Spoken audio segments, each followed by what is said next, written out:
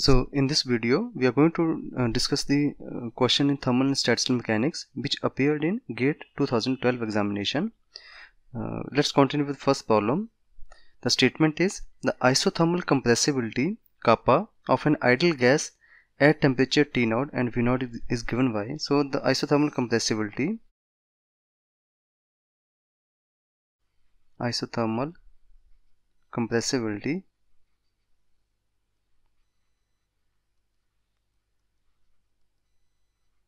it is denoted by kappa T. Okay, so here it is given as fractional change in volume, that is 1 by V delta V, that's a fractional change in volume.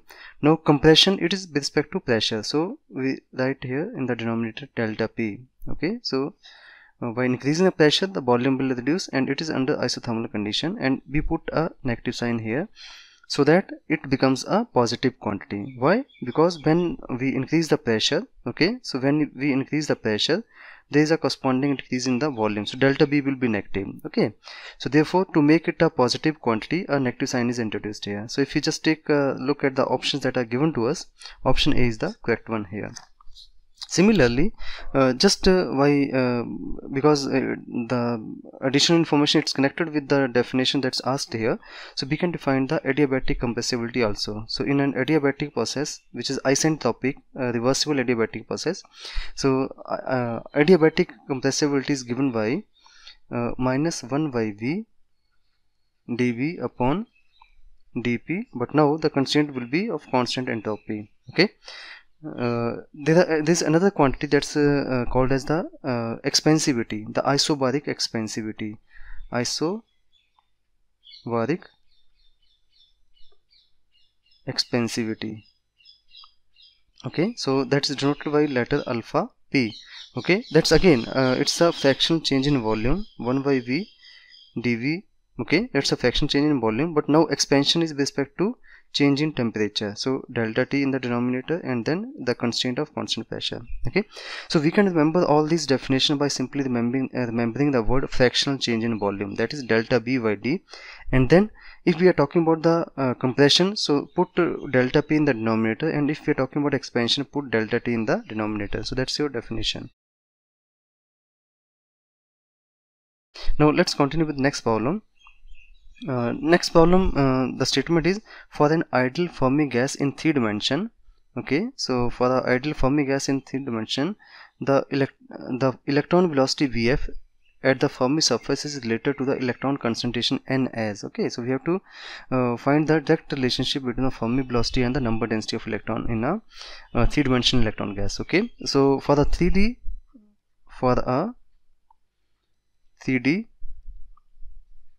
electron gas at 0 Kelvin, okay, the Fermi energy is given by EF, that is equal to h cut square upon 2m multiply by 3 pi square n by v power 2 by 3. Okay, and this is equal to 1 by 2 m Vf square, where Vf is the Fermi velocity. Okay, so from this expression we notice that the Fermi velocity, square of Fermi velocity, that is equal to that is proportional to basically the number density n by v power 2 by 3. Okay, so that means the Fermi velocity Vf, that is proportional to n by v power 1 by 3, or that is equal to small n power 1 by 3. Okay, so therefore the correct option is D here. Now let's take a look at the next problem. A classical gas of molecules each of mass m is in thermal equilibrium at absolute temperature T. Okay, the velocity component of the molecules along the Cartesian axes are Vx, Vy and Vz. Then the mean value of Vx plus Vy square is. Okay, so let's see how we can handle this problem. So here we require one of the important results, one or two results. We are going to make use of those results here in solving this problem, and the results are that average of Vx, that Vx is the velocity along x direction, that is equal to average of Vy, and that is equal to average of Vz, and that is equal to 0. Okay, and further also in fact we talk about these identities or the results when we talk about Maxwell-Boltzmann velocity distribution. Okay, Vx Vy that is equal to Vy Vz, and that is equal to Vz Vx, and that is equal to 0. Okay, and also average of Vx square that is equal to average of Vy square, and that is equal to average of Vz square, and that is equal to Kt by M. Okay, so we are going to make use of these three results here, not three but two out of these three. Okay, now we have to determine the average, the mean value of Vx plus Vy square, and that is equal to Vx square plus Vy square plus 2Vx Vy and its average, and this can be further rewritten as Vx square average plus Vy square average plus 2 average of Vx Vy. Okay, and that is equal to Kvt by M plus Kt by M plus 2 times 0, and that's nothing but what the desired answer is, that is equal to 2 Kt upon M. So therefore D is the correct option here.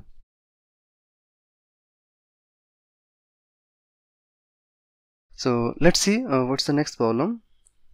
Okay, so next problem again, it's related to the free electron gas in 3 dimension. So we are given that the total energy of an ideal non-relativistic Fermi gas in 3 dimension is given as, so we are given the relationship E, it's proportional to n power 5 by 3 divided by V power 2 by 3, or if we remove the proportionality, then a constant will come into picture here, C n power 5 by 3 upon B power 2 by 3. So that's the result that's given to us. Okay, now we have to obtain the expression for the pressure exerted by this gas. Okay, so we will make use of the relationship that we can obtain from the one of the thermodynamic potential, that's internal energy dE, that is equal to TdS minus P dB. Okay, from here we can determine the pressure as P, that is equal to minus dE by dV by keeping S constant. Okay, so here because the expression for the energy is given to us, so from here I can determine the pressure as minus curly V of C n power 5 by 3 divided by V power 2 by 3. Okay, so we have to differentiate this expression only with respect to V, so that is equal to minus C n power 5 by 3 outside because it's a constant quantity, and then differential of B power 1 by B power 2 by 3, so that will give us a numeral constant of minus 2 by 3, because when we will take it to the numerator, so B power minus 2 by 3, so nx power n minus 1. So this will give you in the denominator V power 2 by 3 as it is into 1 by V after doing the differentiation. So that is equal to 2 by 3 minus minus will become plus, and then C n power 5 by 3 divided by V power 2 by 3, and then multiply by 1 by V. Okay, so that is equal to this quantity, it's nothing but it's E, so that is pressure is equal to 2/3 of energy density. So that's the our right and that's our answer. Okay, so therefore it matches with the result PV, that is equal to 2/3 of E. So therefore B is the correct option here.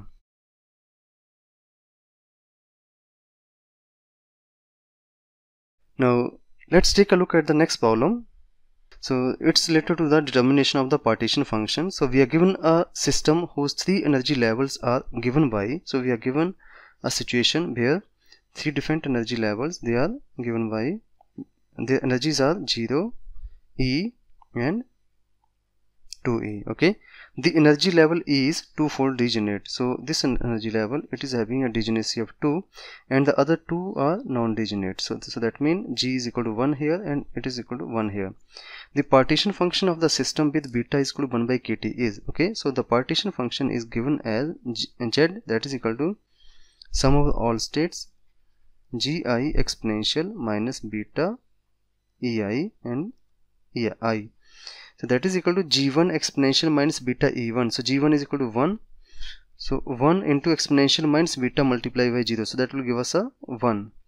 Okay. Now for the second energy level, G2, that's 2. 2 exponential minus beta E plus 1 G3 exponential minus 2 beta E. Okay. And that can be rewritten as 1 plus exponential minus beta E and its whole square. So therefore option C is the correct one here. So this was a very simple question. Okay, let's take a look at the next problem. A paramagnetic system consisting of n spin-off particles. So we are having a paramagnetic system where total number of spin-half particle, that is equal to n. Okay, so it is found that n by 2 spins are aligned parallel and remaining n by 2 spins are aligned anti-parallel to the magnetic field. So spin which are parallel to field, they are n by 2, and then spin anti-parallel to the field, they are n minus n by 2, and that is equal to n by 2. So that means we are having a situation where out of total n spins, n by 2 are aligned along the field direction and remaining n by 2 along the in the opposite direction to the field. So therefore the corresponding number of rearrangements or the so-called the microstates, that is given as n factorial, out of which n by 2 spins, they are aligned along the field direction, so their arrangements are n by 2 factorial and remaining n by 2 factorial arrangements opposite to the field. So that's the total number of microstates here.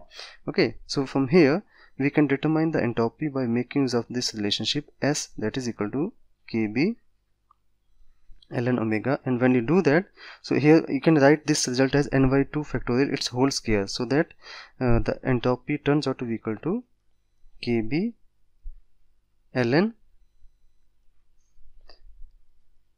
n factorial minus 2 times ln n by 2 factorial. So now we have to make use of the Stirling approximation here, which says that ln for very large value of n, ln n factorial is equal to n ln n minus n. Okay, so let's see what is the final expression for the entropy S, that is equal to Kb n ln n minus n.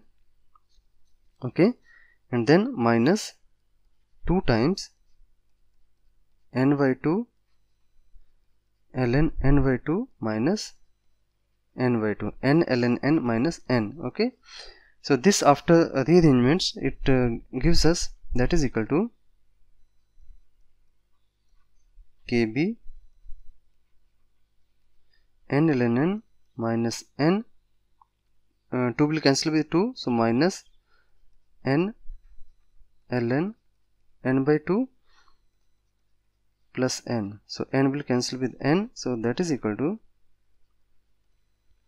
Kb n ln n minus n ln n by 2, so divided by n by 2. Okay, so that is equal to n Kb ln 2. That's the entropy. So therefore D is the correct option here. Let's take a look at the last problem that appeared in this exam.